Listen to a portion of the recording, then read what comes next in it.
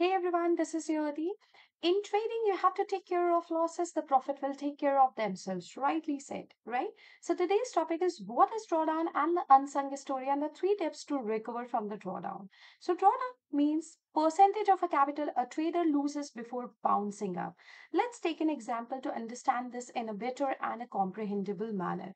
So let's say you were doing very good in trading and your capital fund in your account was growing very nicely, and then one day you entered in a rough patch. Either you started to take some big losses or your strategy somehow stopped working. Either way, losses has started eating up your capital and your account value starts to come down.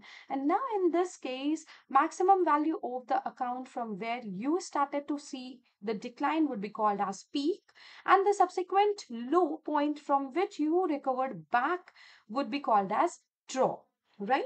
And the percentage difference between these 2 points, that is peak and the draw, it is called as drawdown. Drawdown in trading is very common. Every trader goes through drawdown phase. But the percentage of a drawdown is what is very important to understand. So 10 to 20% of the drawdown is very common, but deeper drawdown, let's say 40 to 50%, it could be very damaging to the account.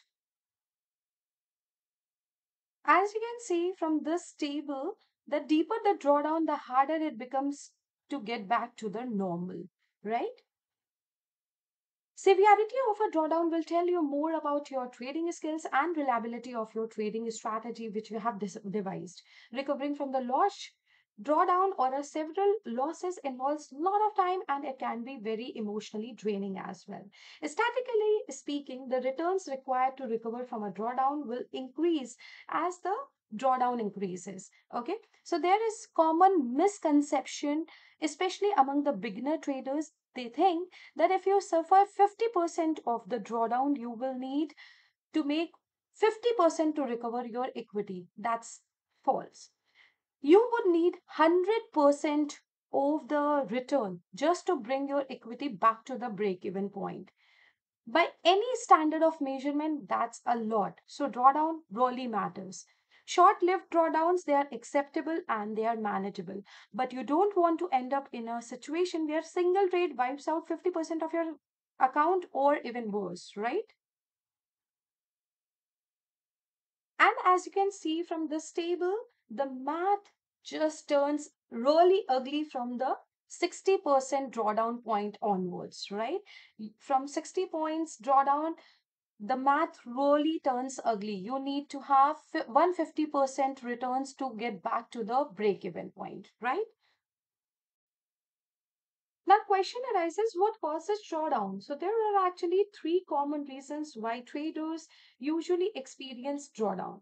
The first and the foremost, a very common reason is that traders they start to take big losses that wipe out most of their previous profits.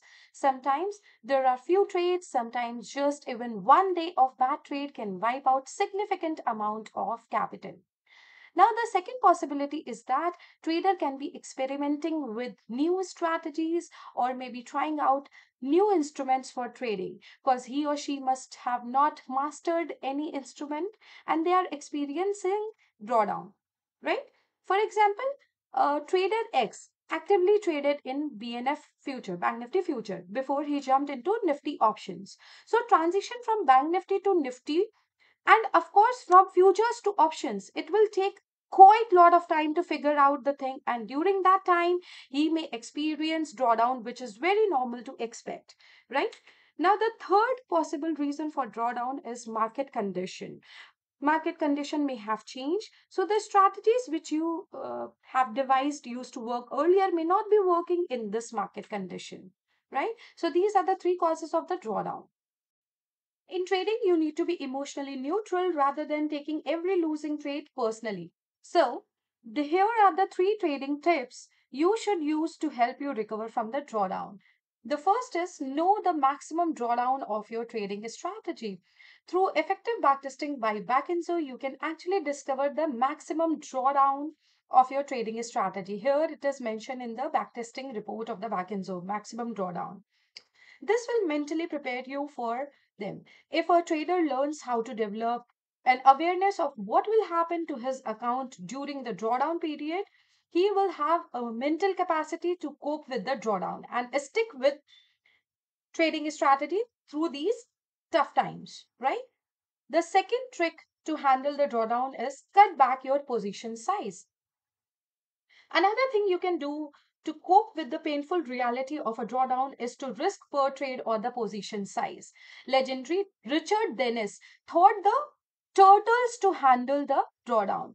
When drawdown occurred, legend Richard Dennis would reduce the trading size from 2% down to 1.6%. They would continue to cut back their position size if the drawdown was extending. This preventive action is for self preservation of your capital. Learn it and use it in your favor. The third is the last drawdown trading tip is increase your risk reward ratio. A positive and a big risk to reward ratio is a part of every successful trading system. To escape a drawdown faster, you need to increase your risk and reward ratio. With risk reward ratio of 1 is to 3, you can escape drawdown period very pretty fast, even if your win rate is still somehow very low. If you can make a pact with yourself and not flinch in face of adversity, when your risk toleration is reached, your daily mental battle is half won. So I hope you like this video. What is drawdown and the unsung story of a drawdown and the 3 tips to handle drawdown. If yes, don't forget to smash like button. Bye bye. Stay tuned.